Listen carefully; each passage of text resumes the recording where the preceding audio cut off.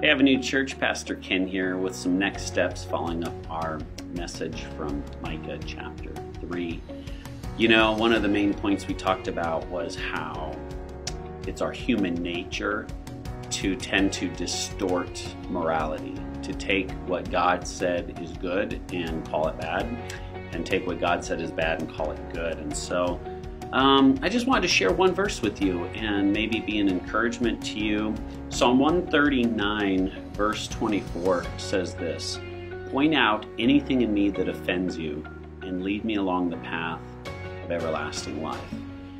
And I want that to be an encouragement to you, because I don't know if you're like me, and I think most people, we just kind of, the culture that's around us has a conforming effect to what we view as right and wrong. And if we're not careful, we can really distort our view of right and wrong and not even realize it.